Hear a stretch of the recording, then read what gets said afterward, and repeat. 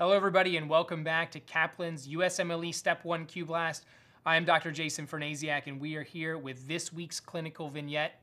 As always, we are going to review the vignette, the high yield take-home points which will get you additional points on your boards and also help you take care of patients on the wards.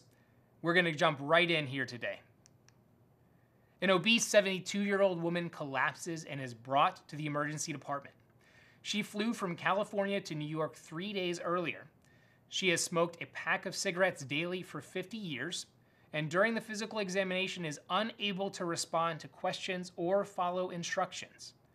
3 days later, she becomes hypotensive and dies. Autopsy shows multiple loosely adherent clots within the distal branching arteries of the left middle cerebral artery and in the vertebrobasilar system.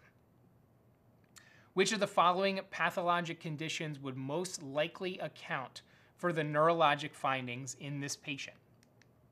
Is it A, atherosclerosis of penetrating cerebral arteries, B, endocarditis of the tricuspid valve, C, patent foramen ovale, D, pulmonary thromboembolism, E, Trousseau syndrome? The answer here is C, patent foramen ovale. A patent foramen ovale is actually found in a number of healthy subjects.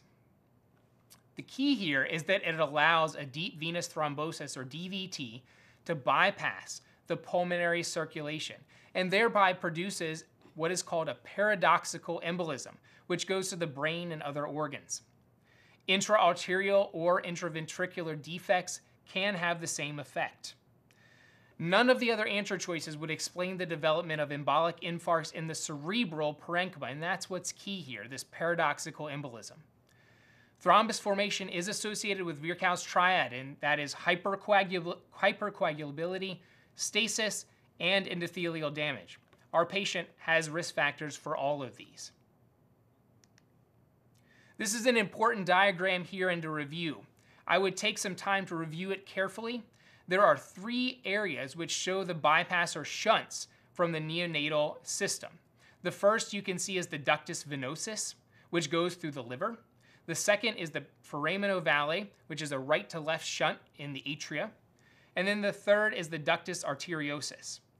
Here, of course, we are dealing with a patent foramen ovale, which is labeled 2 in the diagram. And that allows deep venous thrombosis to go from the peripheral veins in the legs through to the other side of the heart and then out to the brain, causing these paradoxic emboli. High-yield takeaway points include persistence of the patent foramen ovale is found in a number of healthy subjects, so you don't always know that you have it. A widely patent foramen ovale may allow emboli, which originate in the leg veins, to reach the systemic arteries, something called a paradoxic embolism.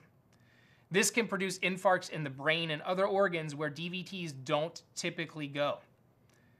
These are our high-yield take-home points for paradoxic embolism. This is going to be an important concept when you're looking at these types of questions on the boards as well as on the wards. I hope you've learned something today that you can take with you. I'm Dr. Jason Fernasiak, and we'll be back again with another high-yield clinical vignette.